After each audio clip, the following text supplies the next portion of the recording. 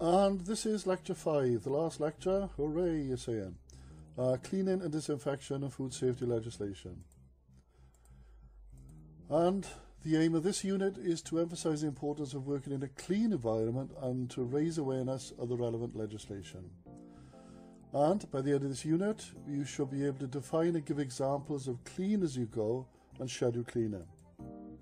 Demonstrate an understanding of the uses of cleaning and disinfection chemicals, and have an appreciation of cleaning procedures of premises, equipment and utensils, and lastly, recognise your personal legal responsibilities as food handlers. Excuse me. So cleaning. What is clean? What's the definition? It's the application of energy to a surface to remove dirt and grease. Now here's a question that comes up time and time again. That's all cleaning is meant to do, is to remove dirt, grease, grime, food particles. It's not meant to kill or reduce bacteria. That's all cleaning is. And the chemical we use for cleaning is a detergent. It's a chemical used to remove dirt, grease, food particles, grime. It does not, and please remember that because a lot of people get this wrong, it does not kill bacteria.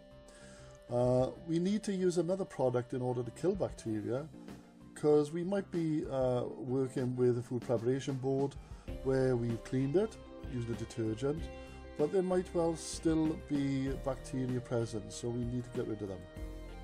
So we will use a disinfectant, and a disinfectant reduces bacteria to a safe level.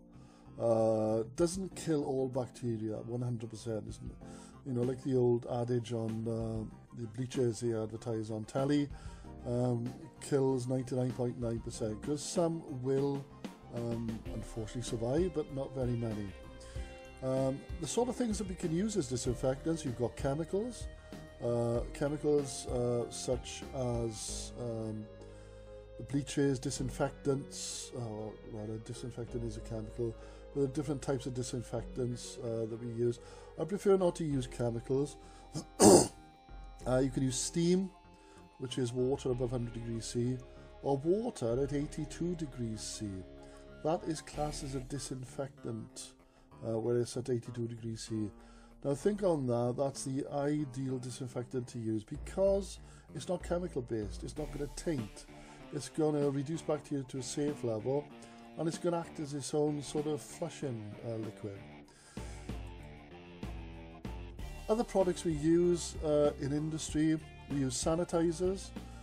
You might see them using these in places like McDonald's, KFC, pizza places. They'll come along and they'll spray a table and wipe it down. They're actually using a sanitizer. So it actually cleans and reduces bacteria to a safe level. Sterilizing is the process of destroying all microorganisms and their spores. Very difficult to apply sterilizing because it needs temperatures of at least 101 degrees centigrade, which is difficult in industry because boiling water only comes to 100 degrees C. It's the sort of temperatures they use in autoclaves, which dentists use, for example, when they're sterilizing all their instruments. You can achieve it in a certain high pressure steam units as well, but in general we can't get this sort of temperature in the industry. Now let's have a look at the hazards from cleaning. You get cross-contamination. For example, you might be using the same cloth in a dirty area as a clean area. A question that sometimes comes up is, if you clean in an area and you use the same cloth, which would you clean first, the high risk or the raw food area? You'd use the raw food area first. You'd use a high risk area, clean that first, then the raw food. If you do it the other way around, raw and then high risk, you're taking raw particles into the high risk area, so it's a big no-no. The answer to that is you wouldn't use the same cloth. You'd use disposable cloths, preferably the blue roll towel that you get in a lot of establishments. Better than using, say, the old disposable J-cloths. Also, there's more expense involved in the J-cloth type cloth rather than the blue paper towel. And the blue paper towel, just wipe over, throw away, instant disposal. Chemical contamination, the cleaning chemicals getting into the food. You've got physical contamination, brush bristles, mop filaments, bits of cloth getting into food. Failure to destroy pathogens. If you're using a sanitizer, if you're using one that needs to be diluted, for example, you've got to make sure you dilute it to the correct level. If it's under-diluted or over-diluted, it won't destroy pathogens. Also, you need to ensure that it's within date as well, because once it's past its best before date, it's particularly useless as in trying to destroy pathogens or bringing bacteria to a safe level. And tainting, if you've got a strong odoured product, that could taint food products as well. So clean as you go is the sort of thing you do as a matter of course. You do it there and then. As you make a mess, you wipe it up, you clean it down. That's clean as you go. It's not planned. It's good hygiene practice. It reduces contamination and obviously the possibility of food poisoning. There is another type of cleaning, and it's called scheduled cleaning. Now, this is where cleaning is planned, so this is over a period of time. And the cleaning schedule, which would be a poster or a notice, would say on there what needs to be cleaned, who cleans it, when it's going to be cleaned, how is it going to be cleaned, the type and amount of chemical you're going to use, the time you're going to give the chemical in contact with the surface, for safety reasons, what personal protective clothing you're going to wear, and it must all be checked and recorded by the line manager or supervisor.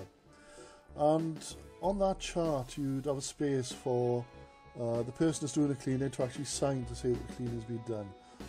You might have noticed it in say toilets and other areas in supermarkets, service stations, where they'll have a chart saying this toilet was cleaned at such and such a time.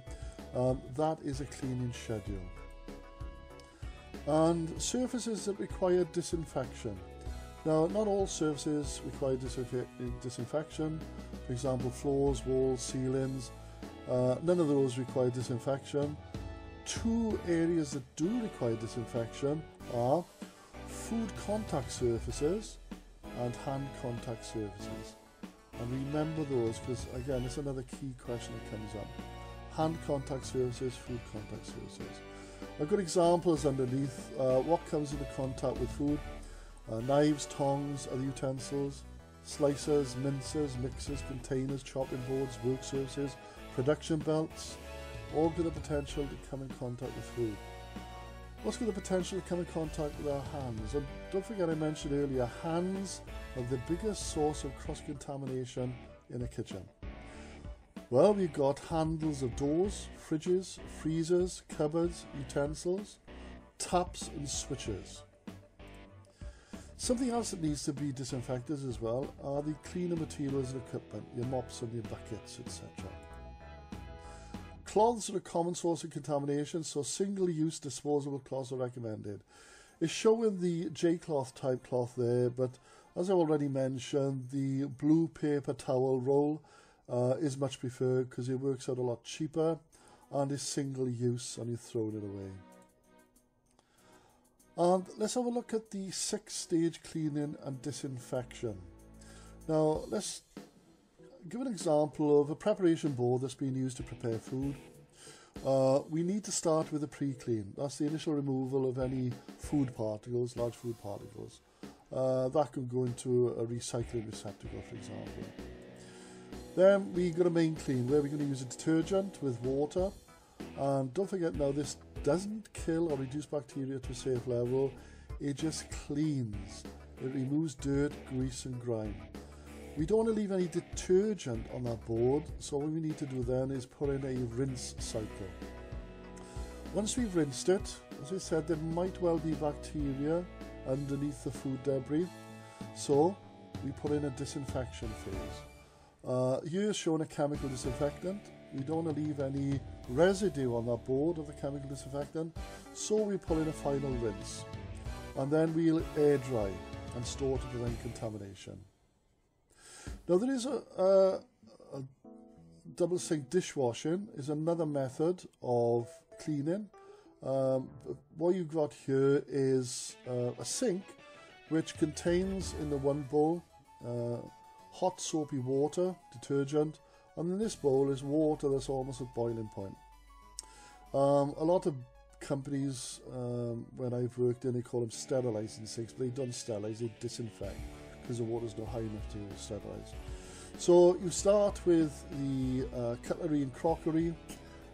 You have a pre-clean, scrape everything into a recycling container, you wash it in detergent water, put it into a rack and dip it into the water then for about 30 seconds, then put the rack out to air dry. The order of cleaning, always start with the high risk food area, then the raw food area, then the low risk, then toilets.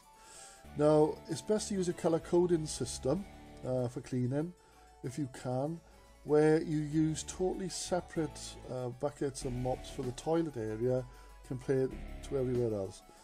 Again, when I used to work in the industry, we used to have red mops and buckets for the toilet area and yellow then for all the other areas. You also get a colour coding system, which I didn't mention earlier, with preparation boards. Again, it's not a question that I've ever seen come up, but you use a different colour preparation board for different foods. As an example, you would use a yellow board for cooked food, you'd use a red board for raw food, a blue board, that would be for raw fish, a white board for sandwiches and for cheese, dairy products. You'd use a green board for vegetables and for fruit, and a brown board for soiled vegetables, so things that are grown in the soil. And washing facilities, you must by law have a hand washing sink, and this is a question that sometimes comes up. What must a hand wash facility have as a minimum? Well, it must have hot and cold water, soap and drying facilities. Keep other sinks separate, so you've got food and equipment sinks with hot and cold water.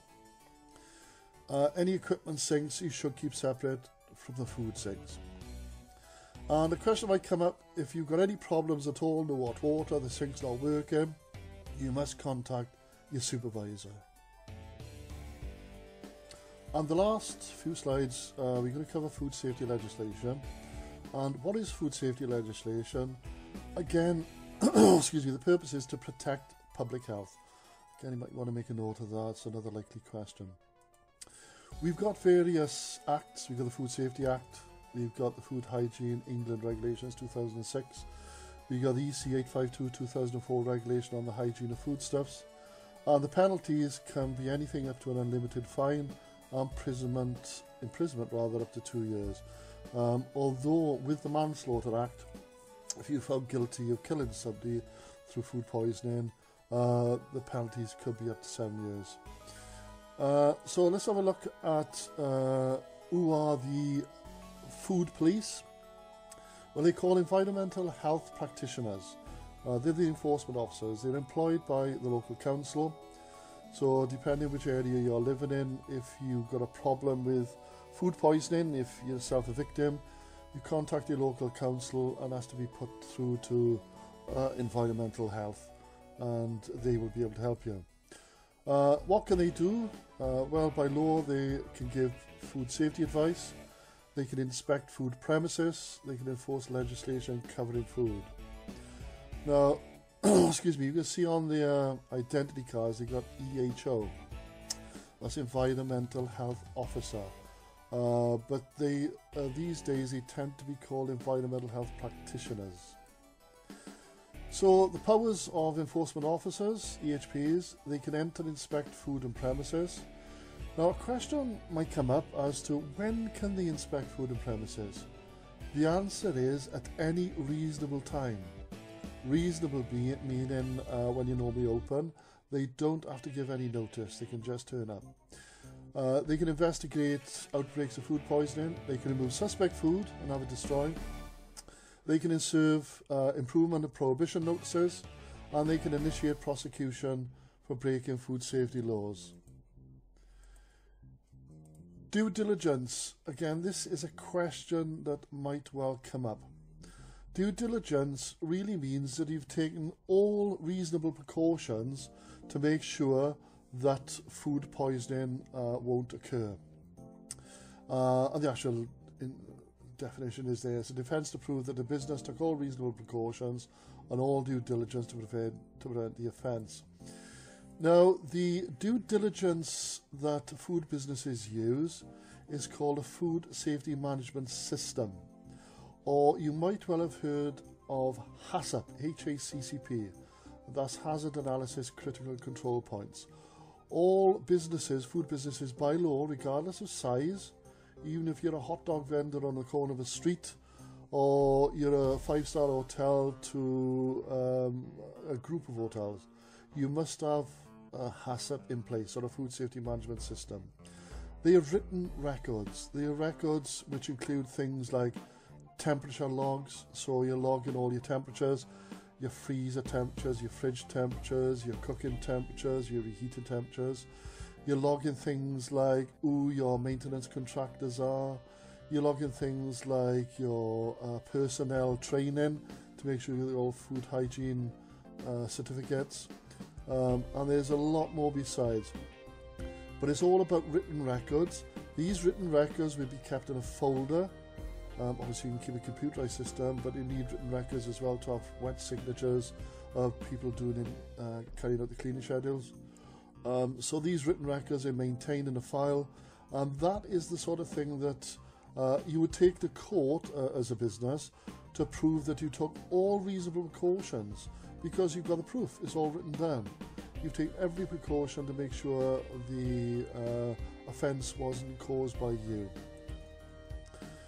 And legal requirements of a food handler: you must keep yourself clean, keep the workplace clean, protect food from contamination or anything that could cause harm, follow good hygiene practices, for example hand washing, regular showering or bathing, wear appropriate protective clothing. Now this one, I've seen quite a few questions come up, is what qualities should protective clothing have? They don't have to be light coloured, but they certainly must be clean and hard wearing, clean being the operative word. And lastly, tell your employer if you're suffering from or are a carrier of a foodborne illness. So that's it, that's the end of the course. There is no revision test now. What I suggest you do is drop an email to Dave Summers, let him know you're ready for the exam. You'll then be registered to take it. There are 30 multiple choice questions. You need to get 16 out of 30 or 60% correct. You are allowed to take that test 3 times. So take your time doing it. You need to tick the box which you think is the right answer. Work your way through, and when you finish, you will let me know that you've finished, and I will check your score, and I will send you then your downloadable certificate which shows you passed the course and exam that followed. So many thanks for following the course.